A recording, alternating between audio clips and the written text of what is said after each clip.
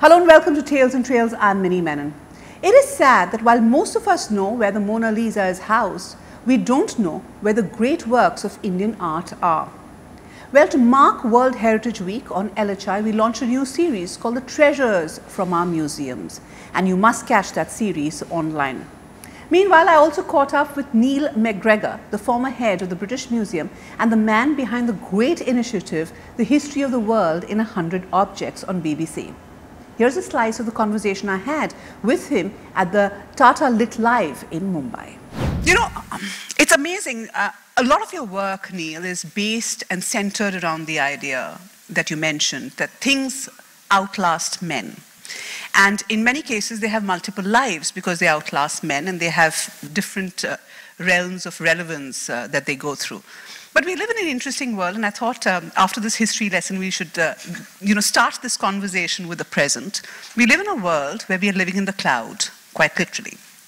Everything that we are doing is captured on the worldwide net. The world is one like never before because geographical boundaries have melted, and yet we are putting up walls around each other. So if you had a symbol, and if you were a curator of the British Museum, say 30 years from now, what would be the symbol or the object or the thing that would define us today? It would of course have to be something. It is the mobile phone. It has to be the mobile phone. Is this on? Yeah. Is this on? Yes.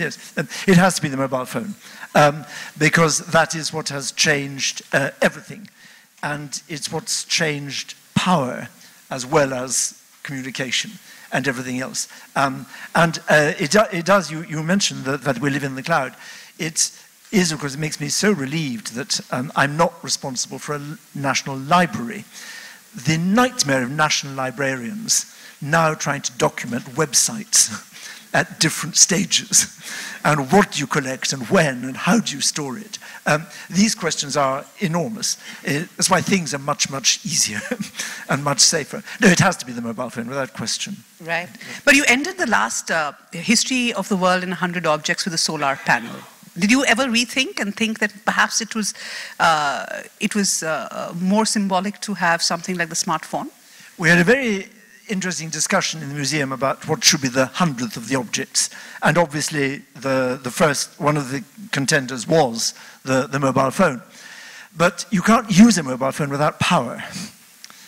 And what is remarkable about solar energy is that it is changing power relations in the poorest parts of the world, and that's why we decided ultimately it's more important, because as you know, one of the ironies or happy ironies of fate is that many of the poorest areas of the world are the ones richest in sunshine.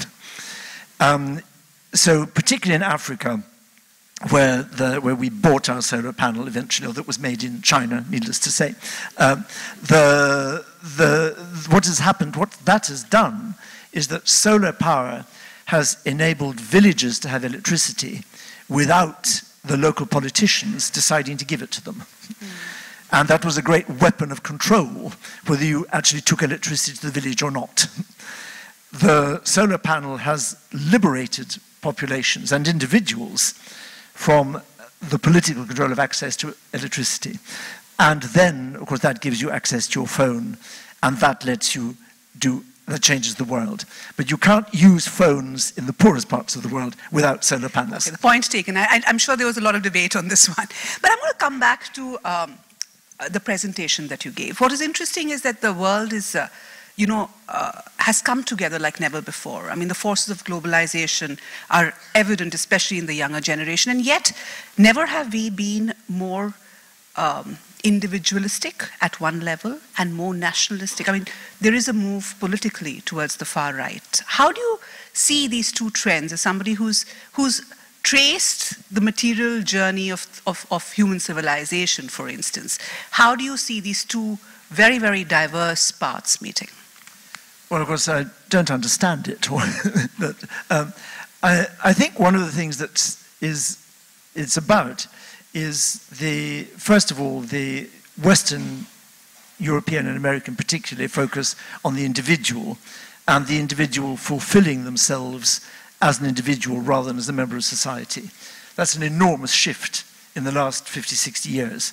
I mean, it's interesting that all the human rights agitation focus of the young in Europe and America is about the right of the individual to be what he or she chooses to be, whether to be he or she even. These are the big debates, not about the kind of community we want to have, not about social justice, economic justice. That's an enormous change. And it's made possible largely because of things like mobile phones. But that atomization of the individual out of society is clearly one part of this. The second part is that in all these societies that we've looked at from the past, it's always been critical for the ruler to try to allow the citizens, everyone, to see their image in the society, somehow to find themselves in it. And if it becomes too corrupt, too foreign, too alien, then you lose that identification and you retreat into something smaller. So do you think this move far right is a reaction to that? Because we were talking about this before this session. And it was interesting that from the Brexit to what Mr. Trump is doing in the US, building walls, or at least threatening to build walls, and what we are doing here in India. I mean, it seems as though there is a comfort in going back to the core, and that really does connect us to your new work, which is Living with the Gods. And I know you have a session with Anil later on that, and I'm not going to delve too much into it, but there is a connection over there. I think there's a real connection. I mean, certainly in Britain, the fear of the global world is clearly what led to the Brexit vote, to go back to something that people thought was safe and familiar, and a community that they thought they understood, and which they wrongly imagine they can therefore control. But it is, I mean, there is something very frightening about acknowledging this internationalism. It does mean that, you know, a simple object like that shirt, nobody is in control of the production or the distribution of that object. That's very new. Right. You know, we'll come back to this theme, but I'm going to talk to you about how you see India. I mean, the British Library, British Museum has a fantastic collection of Indian artifacts, from the Amravati marbles to, you know, a whole lot of works, the Akbarnama folios. Why did you choose the three pieces that you did for India and the world in 100 objects? Because it was Kumaragupta coin from the Gupta era. It was the Shiva and Parvati, sculpture from Odisha, 10th, 11th century, I think. And it was the folio of a Mughal prince bowing his head before a Sufi saint from about 1620, I think. Why did you choose these?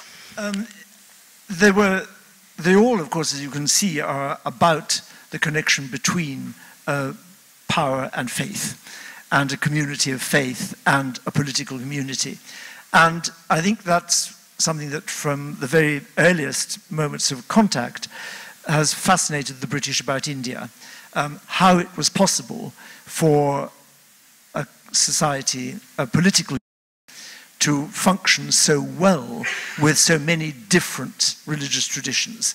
It's something that Europe has never managed, ever. And when Britain first encountered India in the 16th, 17th centuries, civil war, religious war was destroying the country, and did for a long time, and the whole of Europe. An enormous admiration for a society that had found a different way of doing it. Hence the great admiration for Akbar, above all at that point, but not only Akbar, and the desire to understand how this was possible, what the kind of thinking required. The Shiva Parvati statue from Orissa was there because it was acquired, it was bought in the 1800s by Stuart in Calcutta to put into a museum to show the British the superiority of the Hindu way of thinking.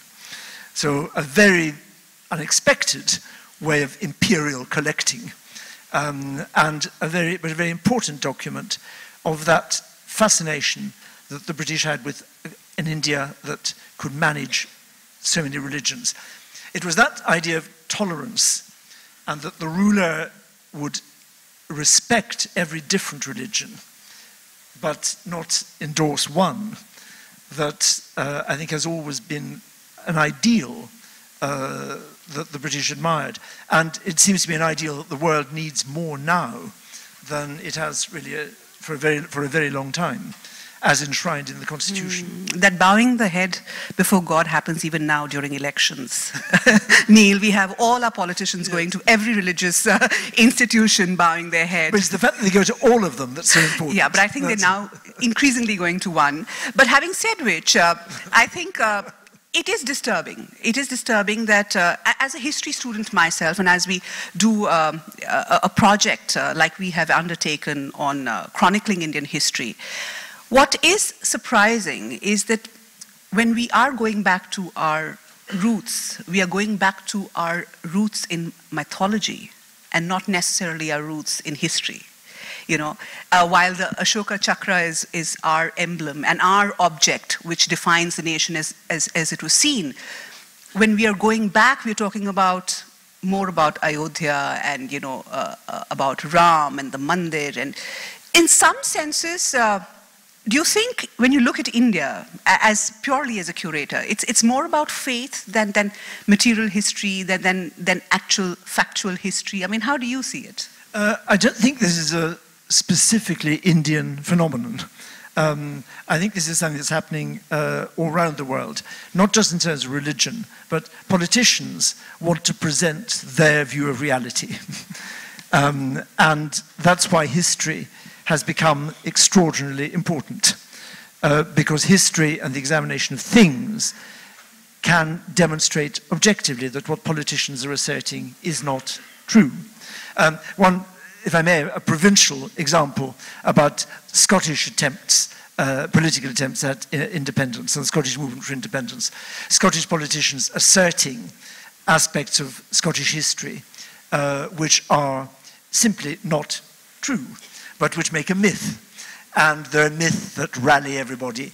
And one particular example, the Scottish government asked some time ago for the Lewis chessmen. These are chess pieces made around 1200 and were found on an island off Scotland. In the 1830s, they were mostly bought by the British Museum, put on show. They're very, very important little diminutive sculptures showing how chess moved from India right the way to Scotland. The Scottish government asserted these were great Scottish objects being held by an imperial government in London and should be returned. What, of course, you can demonstrate perfectly clearly is that these objects were not made in Scotland at all. They were made in Norway and had been traded to Scotland. So when the Scottish government suggested that the Lewis chessmen must go home, we did suggest, should we return them to Norway, which was, of course, not the intention. Now, it's trivial and it's small, but it is why historians and museums are so important at the moment. Because in the things is often the objective evidence which can be taken out of the political debate to show what is true and what is not true. A point well made. But I want to come back to the material in India. You know, one of the interesting things in your book, and one of the scary things that I felt, it's almost ominous, is the fact that in Living with the Gods, you've said that, you know, in the era of enlightenment, the attempt was made to, create a division between religion and the state. And till 50 years back, we thought the world would be a secular place. We all believed that. And today, it is not. And you believe that, and you have pointed out that the 40,000-year history of man indicates that you can't separate the two. I mean, that sounds scary, especially in the times that we are in. But you really believe that you can't have these two completely independent of each other? Well, what I'm arguing is that what communities need, what societies need, is a story that embraces the whole of society across time. Now, most of those stories have been religious ones. Nationalism is another similar story. It's about a group of people across time.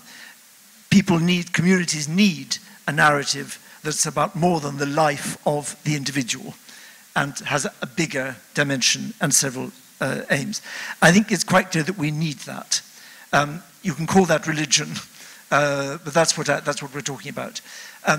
the need for that, for a narrative that embraces everybody and looks to the future, is as strong now as it always was. Again, to go back to Brexit, that is, I think, what has broken in our country, is that the narrative doesn't embrace the poor and the left behind, as well as the rich and the global. So you need another story which appears to embrace everybody, and the national story seemed to offer that. But for most people, the best established narratives that take us, all of us, through time are the religious narratives. And as the secular ones, communism was an attempt to do exactly that. It has faltered, as other ones have faltered. I think it's not surprising that the faith religious ones have become the only place, really, where people can find that sense of community through time. As someone who's been a votary of the belief, and the very strong belief that the world is one, that we are all connected, and your presentation was an example of that. It was about ideas moving, and that is the story of human civilization, from Atirapakkam, the hand axe, to the hand axes that you showed. It was a wave that happened. Are you worried about how the breakup of ideas, of nationalism, etc., is happening right now? Because somewhere, I mean, if you look at the discourse, it's all about you and them. It's never about we. The we is out of the picture at a time when we are, perhaps better connected than ever before. How do you kind of explain this irony? Well, I think you've explained the problem, and that is the great political question. I mean, ultimately, religious questions and political questions are the same. Who is we? And how do you bring others into the we? And that is the big task for our politicians. In Europe, which I know a little more about than much more than about India, in Europe, the great question has been the immigrant question. These very large numbers of people fleeing war and economic oppression in the Middle East and in Africa, wars caused in large measure by that 2003 invasion.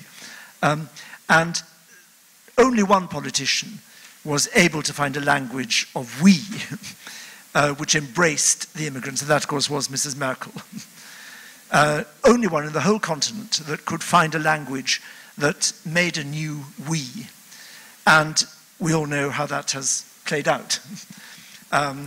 And I think that's a very serious question. It's a religious question, an ethical question, a political question.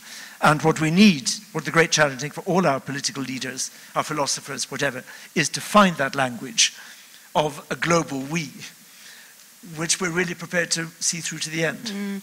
As a historian, you also can't take a call on what is happening in the last 1 year, 2 years, 3 years. It takes about 40 years to understand a trend. So where do you think we are? When do you think we'll make sense of what is happening right now? I have no idea. It was George, as we're at a literary festival, it was George Eliot, you may remember, who said that of all human errors, the most unnecessary is prophecy. So,